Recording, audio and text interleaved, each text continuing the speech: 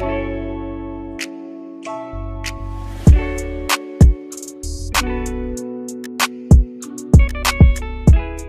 is it going, Bears fans? Welcome back to another episode of Beared Down Uncut, the show where we talk everything Bears every day of the week. Mitchell Trubisky sneakily throwing shade at the Bears. We're going to break down his comments today from Bills training camp, and we're also going to be discussing the cornerback 2 situation in Chicago, Desmond Trufant versus the second-year Kindle Vildor with a lot of promise. Today, in episode number 150 of Uncut, we're going to be breaking it all down for you. Before I introduce myself and my co-host, I would like to say we're back doing this each and every day of the week. We're all freed up now. We're going to be putting out the most comprehensive and most consistent coverage on the web during the entire 2021-2022 Bears season. So if you would like to join us and keep supporting us, do us a favor wherever you are listening. Subscribe, drop a follow, drop a like. We appreciate your guys' support. It definitely keeps us going. I am your host, Chris Malpe, today to talk about some interesting Mitchell Trubisky news and also just some more stuff from Bears training camp. I'm joined with both of my co-hosts, Parth and Jaylen McClinton. Guys, how's it going? Doing pretty good. We're finally, I guess, going to be recording every day. I'm excited to hop on the show every day. It's fun to do. I feel like it just feels like football season's almost here. The excitement's almost here, and yeah. Yeah, same. Like you said, football this Saturday. Well, football actually starts on Thursday, but Saturday for us. Yeah. So it feels good to have football back, but let's talk some Bears football. Yeah, definitely feels good to have the Bears back. I'm pretty confident I'll be attending the first 2 preseason games. Also going to training camp a couple of more times before I head off to college. So a lot going on. Definitely getting very indulged with the Bears right now and everything going on. There's a lot to look forward to. Finally, a lot of news going around to the point where we can actually record consistently. That's half the reason why we weren't recording a lot throughout the summer. There's just not much going on. But I am excited to continue to do this consistently and get you guys the content that you deserve. So let's start this one off. We're definitely starting it off with a little bit of a hot topic right now. A lot of Bears fans going wild on social media. Mitchell Trubisky's comments today at Bills training camp, kind of throwing shade at the Bears. We'll break it down a little bit. Trubisky said earlier today on signing with the Bills, "It's nice to be in a place where people want you and care about you and your progression as a person and a player." He also came out a little bit earlier, I believe just now, and said that he wasn't too surprised that the Bears did decline his 5th-year option, obviously last offseason. He said, "Throughout the process, you can see that they continuously were believing in me less and less. Happy to be on a team where I am wanted." So definitely going to have to break this down. There's one truther here. Parth used to be his biggest fan for sure, but Parth, we don't really see Mitchell Trubisky ever speak out like this. Throughout his time in Chicago, he was great with the media, always humble. When he was pressed, he came out with honest answers and never really threw shade at everyone or at anyone at all. But now we see him pressing the Bears a little bit. Definitely, I'm not entirely sure that comment was meant towards the fans. A lot of fans are taking it that way, but definitely throwing shade at the organization and the coaching staff. What do you think about these comments by Trubisky? I think they're unfair. I think Trubisky had his opportunity here in Chicago. He had plenty of time to play, 4 years, I'd say, and I was one of his biggest fans. So for him to say something like that, I was shocked, especially for an organization that I thought gave him almost everything they could, especially at the time. The Bears were coming in with Ryan Pace was coming in a rebuild situation, and bringing in Trubisky was obviously a splash move. And seeing him come here and, we all saw what happened. It didn't work out here in Chicago. We all wanted it to work out. All the fans, loved him till the end of the day, showed the respect. Even when he was leaving, I felt like the respect was shown. But for him to say something like that, I was shocked, surprised. I feel like it's more towards the coaching staff and the front office more than the fans. But the fans taking it just like we're part of the front office, I guess. So, I mean, at the end of the day, we're an organization, we're a whole fan base, we're all together. And for a former player, like someone that we loved, and I'd say some of us still like him and still have a lot of respect for him. But after this, it's kind of hard. Yeah, you were tweeting out some explicit words that we can't really say on the podcast here when you heard about those comments on Twitter. Although the actual draft selection itself was questionable and we settled and didn't take Deshaun Watson and all that, I don't like dwelling in the past, but Bears fans have given him a lot of crap. That's definitely true, but I think there's nothing more than Bears fans wanted for him to succeed. And if he succeeded, the Bears would have been on a path to succeed, and we wouldn't be having this conversation because he would be extended in Chicago and wouldn't be on another team making remarks about his former front office and organization. So it seems like there were some times definitely that we didn't put him on the best path. Matt Nagy didn't trust him at times. You could say sometimes Ryan Pace didn't essentially build around him, focusing on the defense. I think this 2021 offseason is the first time since Ryan Pace arrived to Chicago that we've really seen him hone in on the offense and take a focus on that. And that's going to be good for Justin Fields and Andy Dalton, but it wasn't essentially for Mitchell Trubisky. So I can see sometimes where he got shot in the foot, but I think that's something that you see in the NFL across the board. It's a business at the end of the day. Things aren't going to work out perfectly. If they worked out perfectly and everyone was Tom Brady, there would be no complaints about anyone in the National Football League. But the Bears gave Mitchell Trubisky every single chance to succeed, and he wasn't good enough. I'm not going to essentially come out and say he sucked, but he did not play to the bar that he needed to keep the Bears to win games and being a competitive team. And we weren't able to win games in the playoffs either. So good riddance, honestly, for Mitch. I kind of wish him good luck in the future. I'm also just kind of a little bit thrown off by these comments as well. But we gave him every opportunity. I think there's no denying that. Even I don't think Jaylen can deny that. But it's just unfortunate. So, Jaylen, I'm going to pass it to you. I know you're going to have an interesting take on these comments. But Mitch Trubisky throwing a little bit of shade at the Bears organization earlier today. What do you think about his comments? I mean, I think it's fair. I don't think what he said is not true at all. Obviously, like I'm pretty sure everybody knows this. Like as we've seen, in his second year, with Nagy, or 2 years ago, 2019, where he was starting to play not like he was in 2018 with his first season in Nagy, and we start to believe that Nagy didn't really trust him with his full offense because he felt like it was complicated or too complicated for Trubisky. And I think we can agree to a certain point that he didn't fully trust Trubisky at all in the next step of his offense after 2018. And I think that's true. Like you said, when he declined his fifth year option, I mean, I'm pretty sure we all knew that was happening. Everybody in Chicago knew that was going to happen, especially after this his third year, that he thought the team was not believing him, and that's fair. You brought in Nick Foles, which I think was like a excuse me. I don't know if you were confident in Trubisky to win that quarterback competition, because we all see how how bad Nick Foles is right now. I don't even know why he's still on the team, but I can see why he said that. Now at the same time, when he was like, he said I really didn't look at the comment. I just said he said he's on a team that believes in him and believes in him being his character and as a player and stuff like that. Now I don't think that's fair for us, because the city of Chicago backed him. I'm still backing him right now, and he's a backup quarterback to an MVP candidate in Josh Allen. So I think it's fair what he said, and some of it's not, but it is what it is. Like I said, I want to see Trubisky succeed. Hopefully he can get another starting opportunity, being a starting quarterback in the NFL, but who knows at this point. Yeah, definitely some interesting comments that has Chicago riled up. Do us a favor, if you're watching on YouTube, go down in the comments. Let us know what you think about those comments, because I posted them on Instagram. I also put them in the community tab here on YouTube. A lot of people not too happy on Twitter as well, so should be an interesting fallout from that. But let's move into some more positive Bears news, something that we can actually talk about and debate respectfully.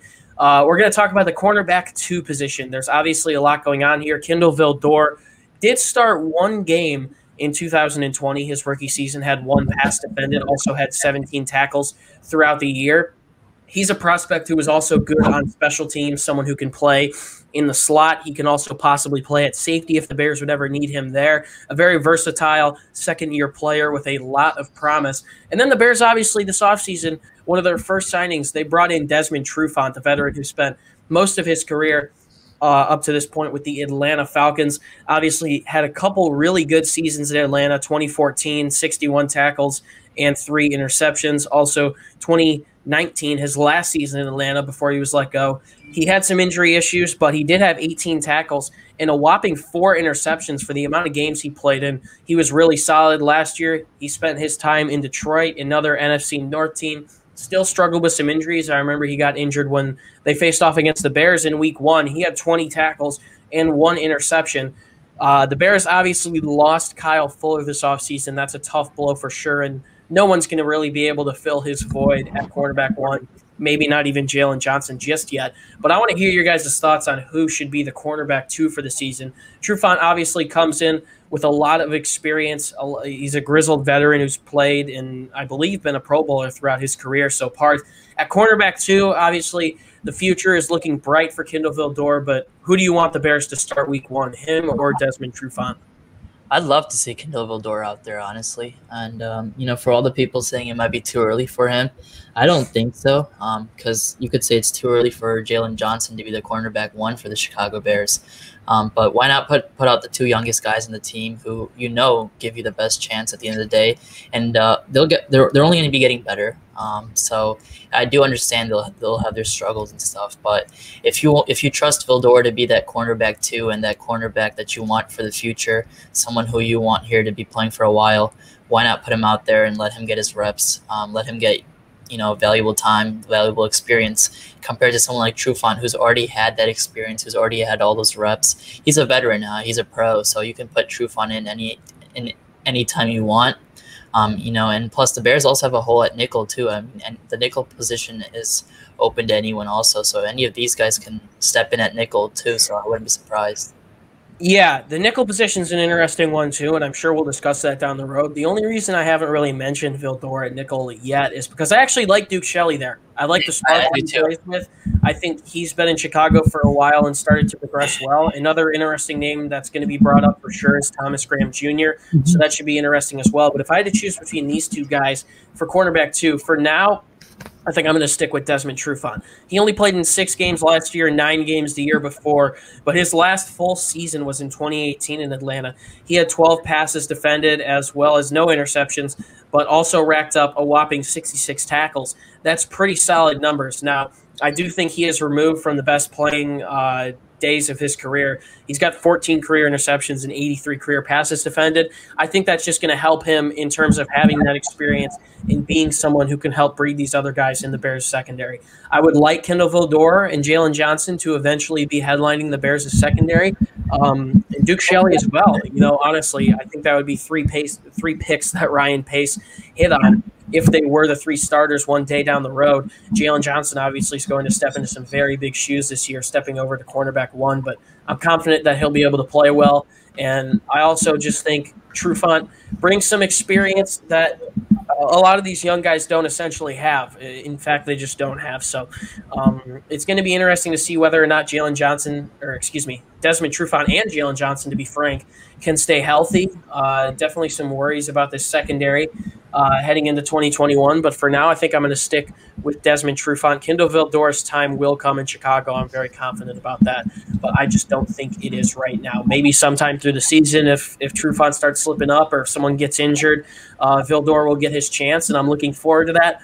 But not just yet in my mind. So, Jaylen, before we close this one off, this is an interesting debate, and I'm sure we could go on for hours and hours and hours about it. But who do you think's better suited for the cornerback 2 position in a couple of weeks, Desmond Trufant or Kindle Vildor? I'm going to go Kindle Vildor here. First of all, he's young. This is his 2nd year. He was drafted in the 5th round in the 2020 draft. And as he got opportunities at the end of the season last year, we seen him make a decent amount of plays. He was making some nice tackles. I remember, I think we're playing the Vikings. Yeah, he made a nice tackle on Dalvin Cook. Dalvin Cook. His open field tackling is. Yeah. And Dalvin Cook was so pretty, like he was like good tackle. He hit him on the helmet and stuff like that. So I definitely think that he's in play. Obviously we've been seeing a lot of comments coming out of training camp that the Bears are very happy with, how he's playing. He's probably been one of the best corners opposite Jaylen Johnson in training camp so far. And I think he deserves that opportunity too. He's been I guess you can say in the system, obviously we have a new defensive coordinator with Sean Desai, and Chuck Pagano was here last year, but he's been here a year longer than Desmond Trufant, and he's also younger. So if he's continues to play well, I'll say go with the young guy, and have a young but steady cornerback duo with him and Jaylen for years to come. Yeah, I will say it is a good thing to note that Vildor is seemingly putting enough pressure on Trufant at this point where we even have to discuss this. I think coming into training camp, people thought this obviously was going to be clear-cut Trufant's starting position. With Vildor as nickel. Yeah, and I still think it'll play out that way. And we'll probably in the next couple of days discuss the nickel position as well, because that's an interesting three-way competition with Vildor, Shelley, and Thomas Graham Jr., who's an interesting prospect out of Oregon. But the Bears, the secondary is a little young, doesn't have much depth, but there's still a lot of promise with a lot of these young guys, so it should be interesting to see how it plays out. Thank you guys so much for tuning into episode number 150 of Uncut. If you guys want more content from us, head over to our website, beareddown.com. We're starting to post articles later this week, getting you ready for the 2021 season. We've definitely taken a long hiatus on our website, but we want to get you guys as much coverage as possible. There's a ton of people that work hard for us behind the scenes, so be sure to go check out our website if you have some extra time. The link to that is at the top of the description. If you'd like to enter any giveaways that we have, we're definitely going to be giving some stuff away in the future. If you'd like to see special guests that we're going to have on or help us decide what to record about, you can find the podcast on social media at Beared Down. That is on Instagram and Twitter. Definitely a great way to connect with us and see what we're up to on a day-to-day basis. You kind of get a behind-the-scenes look as well. And finally, you can find the links to all of our social media pages down in the description, our Instagram as well as Twitter pages. Definitely worth checking out. You can see our thoughts on all things Bears, all things National Football League, and the entirety of Chicago sports. It's definitely worth checking out. And once again, another great way to interact with us. Jaylen McClinton, 2 days in a row. We're getting back into the groove of things, but it definitely feels good to be back. Any last words before we close this one out? Yeah, no, it definitely feels good. We'll probably get another one up for you guys tomorrow. And yeah, that's about it. Bear down. I ain't got much to say. Go Sox. Yeah, that's true. Eloy Jimenez is the best player. He freaking rakes. Yeah, I guess my closing words would be it's kind of wild that we're already on episode number 150 of this series. It really just shows the grind we've had the last year and a third, I would say, and we've been very consistent at times. We've been inconsistent at times, but I think reaching 150 in this series, the series that has probably sprouted our channel up the most in terms of our own commentary, it just shows overall that we've been grinding. I don't know how many days it was since we launched the website and everything and came up with this for the first time, but this series has been huge on the channel. You guys have absolutely loved it. It's the only series that we have where we don't edit audio and cut things up and chop it up. So you definitely get our raw emotions and thought, especially in some of the episodes around the NFL draft and free agency and games and stuff like that. But 150 episodes later, I'm happy that we got the idea to do this series, and I'm just so grateful for the support from all of you, and we're going to keep it coming. So do us a favor wherever you're listening. Follow, like, subscribe, share, do whatever. Keep supporting us. We're going to keep coming back with content for you guys each and every day. It's been a pleasure to be your host once again. My name is Chris Maltby, and Bears fans, as always, do us a favor and stay safe and bear down. We'll see you in the next one. Peace out.